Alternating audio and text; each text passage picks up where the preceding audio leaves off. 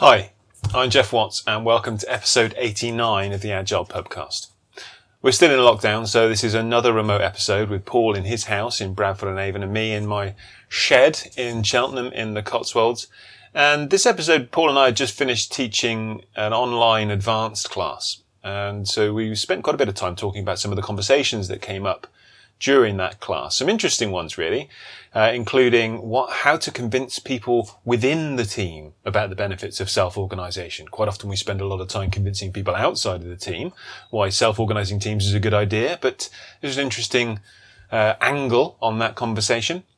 And that led us to talking about emotions within the team and how that's often very difficult and often doesn't happen. And on the subject of emotions, Paul and I even spend a bit of time talking about how we'd dealt with our fears as trainers and coaches over the years. And finally, some other interesting conversation we had about whether it was dangerous going out as a fairly novice coach or a fairly novice scrum master and practicing your coaching skills. So yeah, it was quite an interesting episode all in all. We hope you find it of interest. And if you're watching on the video, so if you're one of our patrons and watching the video, then we were using a new piece of software this episode. So that's why there's a slight lag between my audio and video on that side of the screen, because we were using Paul's upload and his speed isn't the best. And also that's why my side was slightly more pixelated as well, because he was uploading my feed through his channel. We've learned from that, and the next time we use it, it'll be a bit better, but bear with us, that's why. And if you wanted to watch some of the videos and get some of the other benefits that we have, then check out patreon.com/theagilepubcast. And hopefully we will be raising a glass to you. In this episode, we're going to raise a glass to our newest patron, Amy Lane, over on the west coast of America in Seattle. Cheers, Amy, for being one of our biggest supporters. We appreciate that. And for everybody else in lockdown, we hope things are starting to get a little bit easier, a little bit more normal. Hopefully we'll be seeing you from a pub sometime soon. Take care and stay in touch.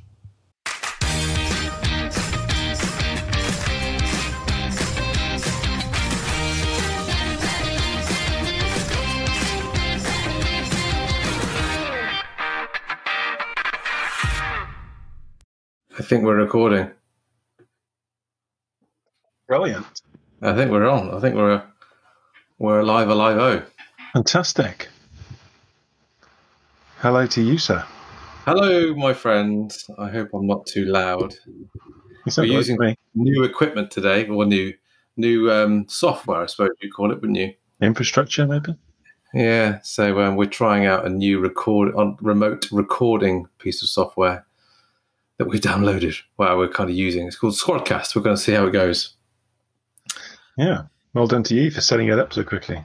I know it's a bit of an experiment. We'll see how it goes. What's the drinks tonight, chap? I'm in the bar. What can I get for you?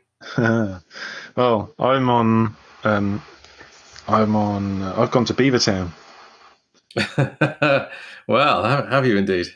Yeah, Beavertown. I've got a Lupuloid. I think that's how you pronounce it. Lupuloid IPA. I don't know what Lupuloid stands for. It's 6.7%. I'm going to pour it into my glass and see what it looks like. So it's another one of those. I've gone for the packaging type thing, the funky. Don't even know what it is. You've been hoodwinked by the funky packaging. But I've had one of their other beers before and quite liked it, so thought I'd give this one a try. And very good. It's nice and golden, a little bit fizzy. 6.7%, so proper IPA there. Yeah, you smell the hops.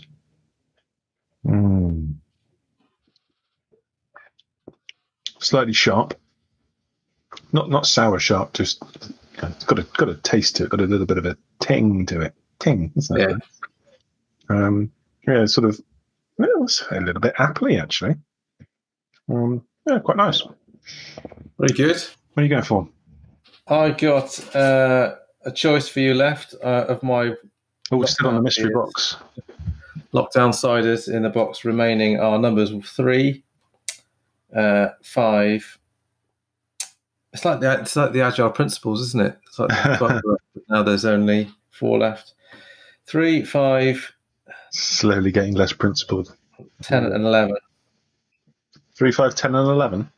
Hang on a minute. No, I can't count. It's been a long day. 6. So 3, 6, 10, 11. And number 11.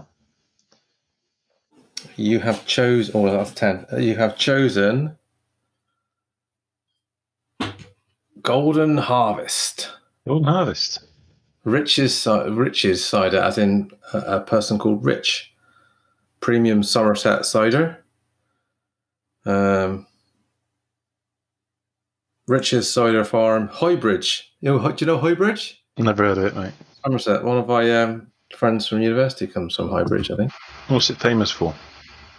Highbridge and Burnham. You might kind of North Somerset coast, Bristol Channel. No, not heard of it. No. But Rich's Cider Farm's there. Yeah. I think Breen, is it Breen Leisure Park? Oh, yeah. People go surfing there, don't they? Yeah. Do they? I think so. I think some of my friends from school went surfing there. It's kind of a, North Somerset coastal town. Can you hear that? I can. Is that ice? I've gone for a bit of ice today because it's one of the hottest day apparently since hottest day of 2020 today, isn't it? In the It is UK. very warm. Yeah. I've put the fan on for the first day. Yeah. Fan is on in the shed. It's kind of and May. It's the what's the date today? It's the 20th of May. That looks fizzy, mate, is it? It is quite fizzy. It's got almost like kind of a lager kind of fizziness to it.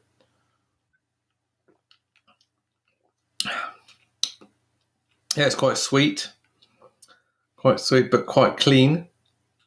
It's quite on a probably looking at it through kind of rose tinted glasses today, but because it's a nice summer's day, I feel like a cold drink, so it's going down quite nicely. Apple tinted glasses. Mm. So possibly your favourite of the selection so far, or? It's up there certainly. Rich's cider, I quite like that. It's just a simple kind of sweet cider. It says medium on here, but I'd say it was more sweet. Very nice. Well, maybe your palate's developing, my friend. I doubt it. I doubt that very much. Maybe. So, Cheers. Yes, cheers. And well done. We finished the course today, didn't we? We're kind of celebrating. Yeah, we did. I think it went well. Yeah, it was good. Small online advanced class. Good crowd. Yeah, from a few different places. Lots of different experiences to share. Yeah. Some good discussions were had. Mm-hmm. Some skills learned. Some techniques practiced.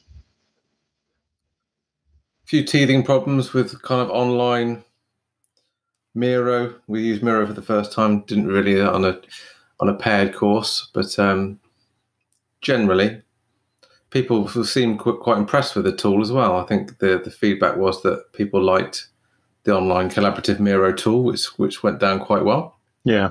Did well. What stood out for you? What was some of the more interesting conversations we had?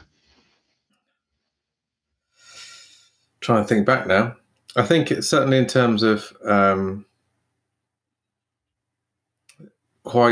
we talked a lot of techniques today and yesterday, and there's a lot of questions around product owners. There seemed to be a lot of how do I get my product owner to do stuff? Yeah, there were a couple. Yeah.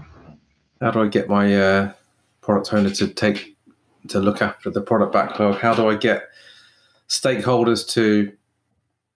One of the questions was around how do I get stakeholders to take the Scrum Master role seriously? Mm-hmm. That was one that stood out for me. Good conversation around that. Yeah. There was another one, wasn't there, around actually within the team itself of how to help team members see the benefit of cross-functional teams. And I thought it was interesting because quite often it's usually about convincing other people outside of the team, the benefit of cross-functional teams. Mm. But this idea that you'd have to focus a little bit more on things that were slightly outside of what you would normally do, your functional area of expertise, perhaps. Yeah. And putting the team first rather than your own interests. That was an interesting discussion. Tired now? You feeling jaded? No, I wouldn't say I'm jaded. I've been trying to sort of challenge myself to really pay more attention to how I feel at the end of different types of work that I do. We had a bit of a discussion about me and my sort of mindset, if you like, and how training isn't something that I feel I was born to do. And I always found it very stressful running a training course. I used to lose sleep before training courses and things. I'm trying to work out, a little bit about why that is, and I usually have a sort of mini euphoric feel at the end of a course. I was wondering whether that was more a sense of achievement, or that it was more a sense of relief that it didn't go badly. Because I am sort of someone who would plan for the worst but hope for the best, if you like. Yeah. And do tend to overthink things. You are a little bit different to me. I tend to let things probably a bit more spontaneous, but you like to know the next. So we will sit and plan the next kind of module, stroke sequence or session, mini session, and you're quite thorough about timings and expectations and things like that. Whereas I'm a bit more loose. I think maybe I got a bit complacent. I overly worry about the quality of and people's perception of it and how much value you get from it. I used to. Yeah, go on. My fear, I suppose, my initial when I start. I think we had a question today, didn't we, about how did we get started with this and how did we become trainers and how did we get past our fears and our lack of experience, I suppose. It's obviously some of that does come with time and experience, but I think certainly I used to be quite nervous about finishing early. That was always my big thing about, well, I've gone, because when I'm nervous, I tend to rush. Okay. So my tendency was to believe that I'm going to finish like at lunchtime on day two, and everyone will have to go home early, which never really happened anyway. But I suppose it's just what you get used to, and what but in the back of my mind, I worry that I'm perhaps not giving enough content or giving enough value. Yeah, and I'm trying to remember what it was now, but there was some questions today about about coaching. So if I'm a Scrum Master, I'm learning my coaching skills. Isn't that a bit dangerous to be going out there and coaching on people when you're really quite a novice? Worried about doing damage, if you like. And my response to that was, well, the fact that you're worried about doing damage, it reduces the chances of you doing damage. It's the people that go into things blindly thinking that they're fully qualified before they've really read a book even, that are more at risk of doing damage. So as long as Scrum Masters, or anyone really, is constantly reflecting, and if possible, getting some guided reflection with someone a little bit more experienced, then the chances of damage are minimal. Yeah, certainly. Certainly something I've had to get used to. Yeah, I can still remember the sweating and the mumbling and the pacing was always your thing. Heart racing. You used to pace a lot. You used to walk up and down the room like a panther in terms of side to side. And I think you were fully aware that you were doing it, but you didn't have a lot of control over it at the time. Mm. But now you've done yeah. massively changed. I felt that was a coping mechanism so one of my worries is that, so I'm not a big talker. I'd much prefer to listen than talk. I'm not great at making small talk, in a train or something, just wouldn't talk to people. So my worry was that I'd run out of things to say. But I found that if I was walking, I had a sort of rhythm, and I found it easier for my words to flow. And then it became a habit. A habit that especially if you've got creaky floorboards, and I've had that a few times, creaky floorboards or a creaky stage that you're on, it's quite off-putting for people. So I made a conscious effort then of working out how to stay more still. Because the attention shouldn't really be on me and where I'm moving, but rather what we're talking about. Yeah. And I've probably got a bit lazy these days, a bit more hands in pockets type, leaning on flip charts and things like that. I do. I'm a bit. I've just got into bad habits, I think.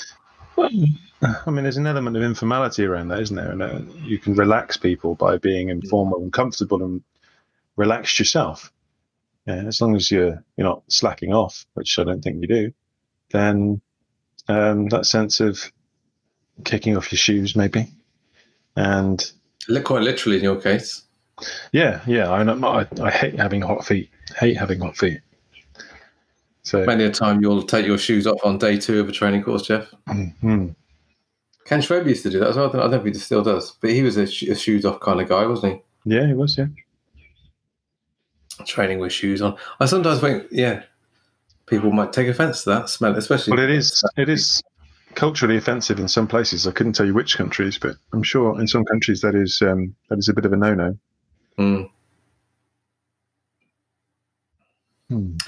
Yeah, kind of.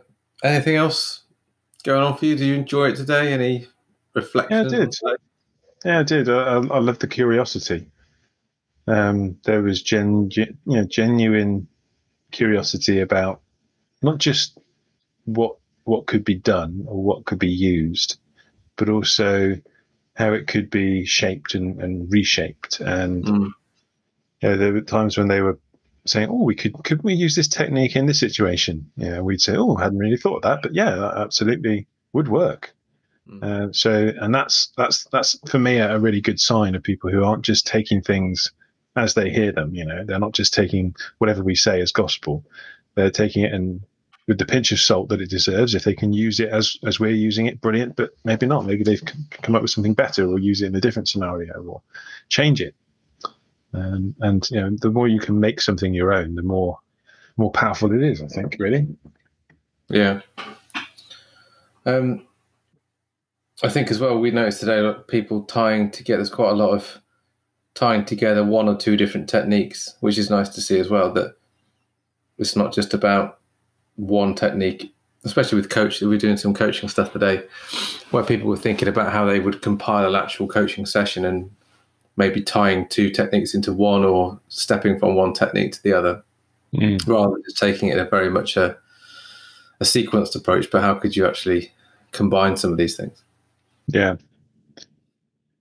Techniques are an interesting thing, sort of exercises. I remember years ago when I was going through some of my professional coach training, we were given quite a few coaching techniques that could be quite useful. And I think a lot of people were overly keen to put them into practice and sort of force them into a coaching session because they'd been taught them, they wanted to use them. But also it made the coach, and remember these are trainee coaches, relatively new and inexperienced and perhaps not too confident in their skill set, gave them a certain sense of safety to have a technique to fall back on, a bit of process and step 1, step 2, step 3. Rather than the scary unknown of what we sort of call dancing in the moment, of just trusting the process and letting the conversation evolve. And it's so often, as a coach, where on earth is this going? I have no idea where this is going. And this person or this team is expecting something from me. I'm here as a coach. This is my profession. We could just be wasting their time. talking about something completely inane. And I don't think I've really got. I could probably count on the fingers of one hand the times when that fear has actually come to fruition. Mm. Almost always, something valuable emerges from that. What you might think of or feel like at the time is chaos or unstructured conversation, really.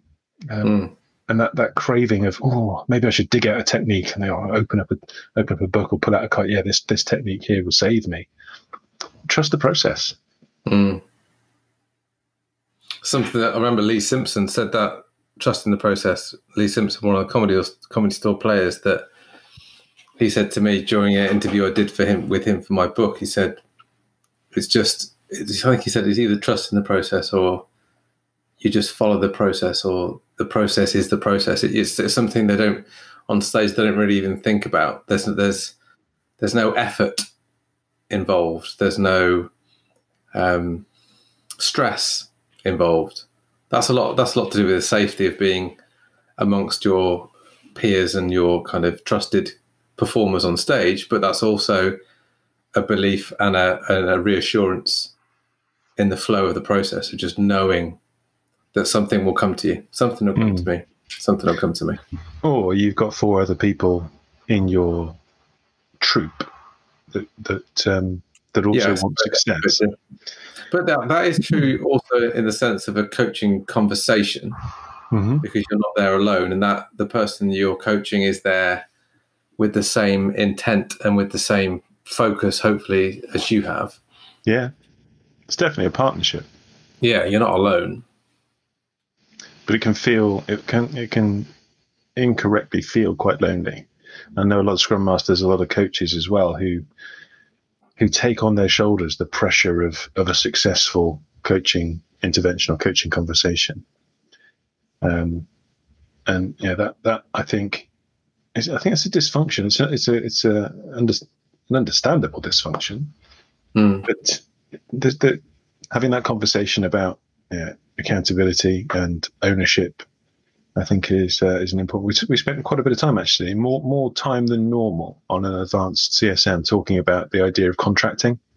Yeah, and the idea of who's responsible for what can you expect from me, where are my boundaries, and being quite explicit if you're changing stances from, for example, coach to mentor or facilitator or what have you, so that everybody knows what they can expect of one another. And it's something it's so commonplace and expected in the world of professional coaching that you don't really think about it. But in agile coaching, that idea of contracting about what we expect from one another, what we need from one another, doesn't really happen. I also think that's partly because there's still the coaching element of a Scrum Master's role or job description or whatever that might be, objectives from a corporate point of view, is still probably quite low down the agenda.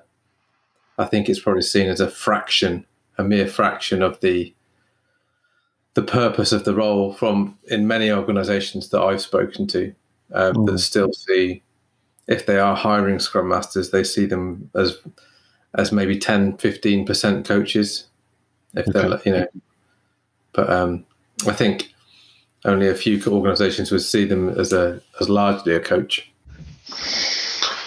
So would you expect a Scrum Master's performance to be judged on the delivery or the success of the team?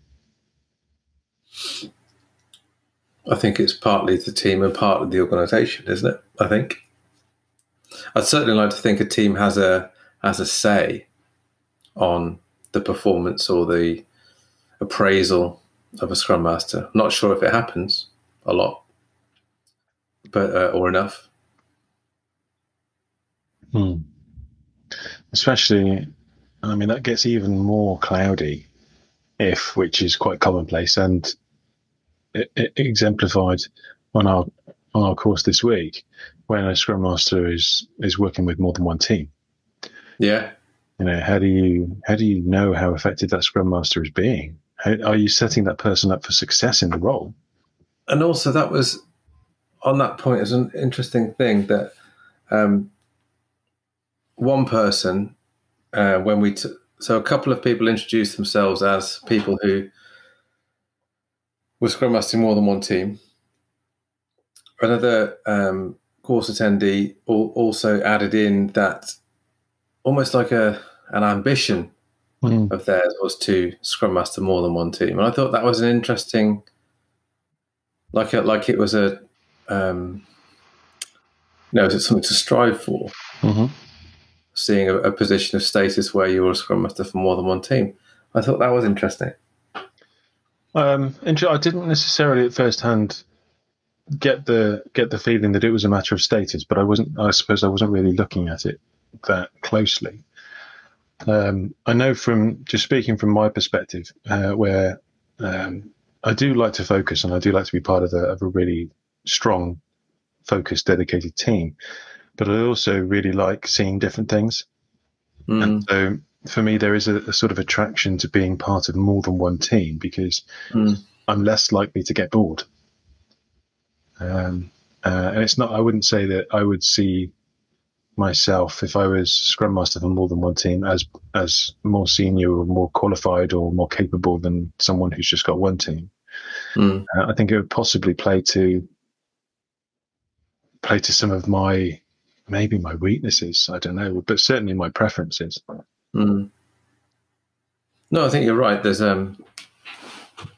it's just the danger of being overloaded, I think, and trying to, from my perspective of thinking that what works for one team will work for another, and trying to make my life easier, manage my time more efficiently by trying to standardize how I Scrum Master 3 different teams, whatever it might be. Yeah. I think it's certainly a lot easier when those teams are not new.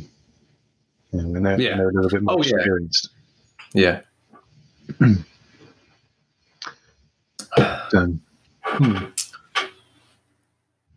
So then I suppose that brings us on to, well, what's needed for that to happen. And there was a question, was it yesterday maybe, about how to encourage members of the team to take on more self-organization. Yes. How do you increase self-organization, and how do you you can't tell someone to be self-organizing. But like I think you said at the time that it's not binary. There are degrees of self-organizing. It's probably a iterative, incremental process in itself. Small elements that you might notice. I think I'm probably a little bit guilty of, because I've been part of, and I've coached, and I've been part of great teams that would do some what I would call very brave and very they'd call each other out in terms of the accountability would be quite in your face. That, oh my God, that's quite confrontational. But I think for a lot of teams that's quite a step, especially in some of the retrospectives that I've been facilitating lately, when the kind of instinctive response from Scrum Masters when we were talking about emotions, just talking about emotions in a retro, and they said that's a step too far. That's my team are nowhere near that right now. And I think sometimes I get a little bit, kind of pushed back by thinking, really, are we back there now? That teams won't even talk about emotions. But to be blunt with myself, then a lot of teams don't talk about their emotions with each other, and they're never going to get anywhere near any sense of accountability if they can't admit any weakness or any flaws or any need to help. They don't need to know when there's a weakness that they can fill, and they can help each other out. Yeah, there's we spent quite a bit of time with Scrum Masters, but also teams, talking about, I say two sides. There may well be more angles, but if you're keeping it really, really simple, the two sides of making a change. So in this situation, if someone in the team is resisting this idea of self-organization, usually there's some concerns underpinning that. They're worried about some negative consequences. Now, whether I believe those beliefs are true or not, that person does. Yeah. And I think, first of all, just recognizing the fear that's driving the resistance is a good starting point. Meeting them where they are, being able to empathize with their perspective, and seeing if you can help them reduce those concerns, tackle those concerns, mitigate those concerns. Some of them might not be true when we work it through. Some of them might be, and we can do something about it pretty quickly. Some of them maybe we can't do anything about, and we should just acknowledge that this is a hurdle that would need to be overcome. But then the second side of that is well, is there anything in it for this person to be part of a self-organizing team? Do they have anything to gain? Do they see that they have anything to gain? I remember certainly in the early days of Scrum, people were worried about their marketability.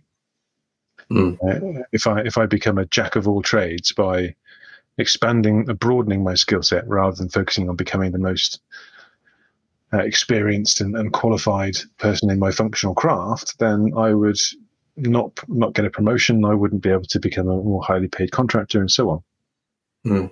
Whereas the market has changed for that now. You're looking, full stack employees are much more in demand, right? Because they increase the agility of a team. They increase the resilience of the team. I remember, I think I thought about this at the time. I think this came up during the courses. I remember at Nokia, I think when I just joined at Nokia, there was a big backlash to the management team rebranding and renaming everyone as engineers. Okay. They said, you're no longer a tester or you're no longer a developer, you're an engineer. And whilst that, to me, that sounds like quite a sensible kind of, equalizing of status and reducing status. But unfortunately, it upset quite a lot of people because they felt that their identity had been wiped out. And their achievements and their specialisms and their talent and their interests had been ignored largely. Yeah. So I think you have got to be careful with things as very seemingly as innocuous as job titles. Yeah, and what it means. There's a lot of history within organisations, and there's an element of something being done to people as well. Yeah. If that comes out of I have no idea whether that did come out of the blue, but the more that something is done to somebody, the greater the resistance there will be, regardless of how inherently good that change is for that individual or that group. Yeah. Simply because it compromises their autonomy. But that sense of identity, that is a tribe that they've been part of for a long time. It's a tribe they put a lot of value into. I'm talking tribe here in the sense of not the Spotify model as such, but tribe as in our tribal identity groups that we're part of. Yeah. Common interests and common skills. Yeah. Yeah, it's a tricky political game, really, and we're all funny, weird people with our own preferences and attachments and things. And if we believe something to be ours, we want to hold on to it simply because it's ours. Yeah. Unless it can be replaced or traded for something that we believe to be better. And if we can initiate that trade rather than have the trade initiated upon us, it's more likely to be acceptable.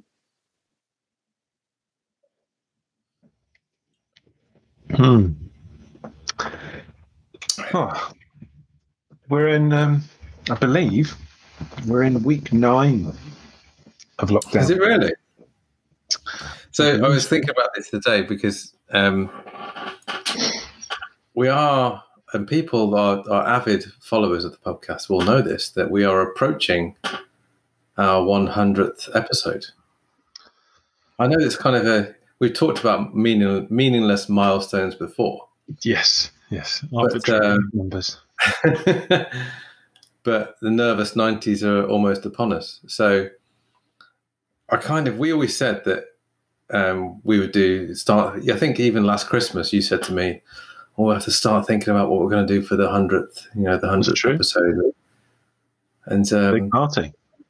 My fear is that we won't actually be in a pub for episode 100. So that would be, I reckon, it could well happen. It could well happen, yeah. 10 weeks. I think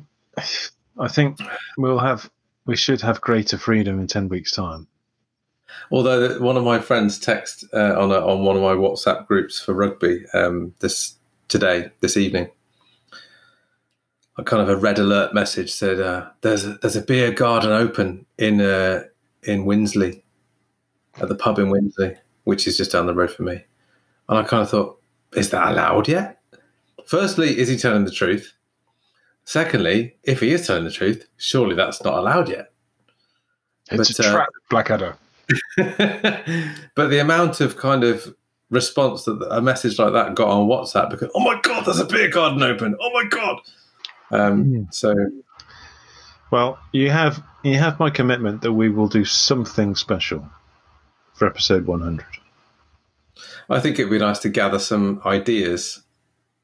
So perhaps people can tweet in with some suggestions about, because what I don't want to go, as much as I love Cheltenham, I don't want to go back to the first place we did episode 1, because that's a bit predictable and a bit, yeah. So it'd be nice to do something a bit different. Like, New York. I don't know.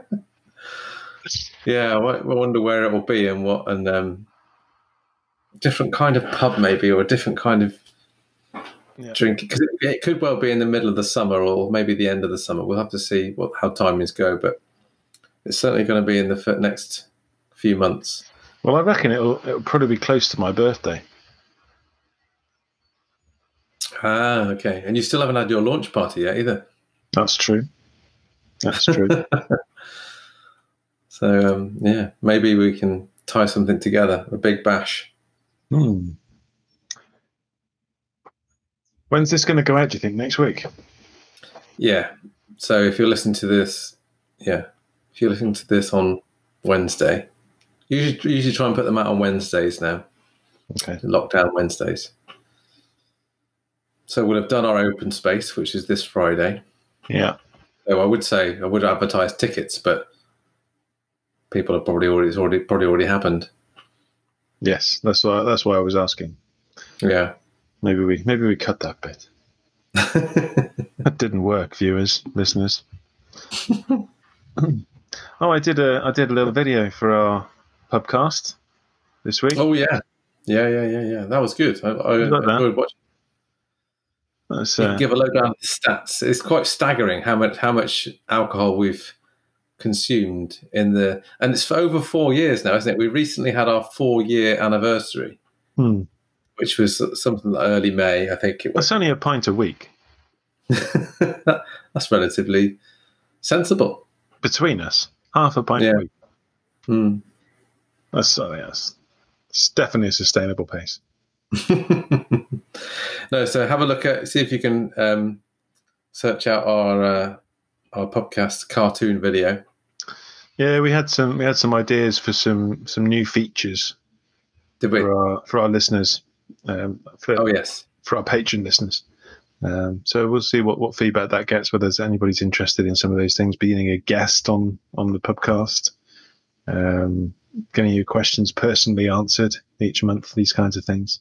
Lock-ins, have your own patron-only chat, a little Zoom call just for us. So these kinds of ideas, see what people think.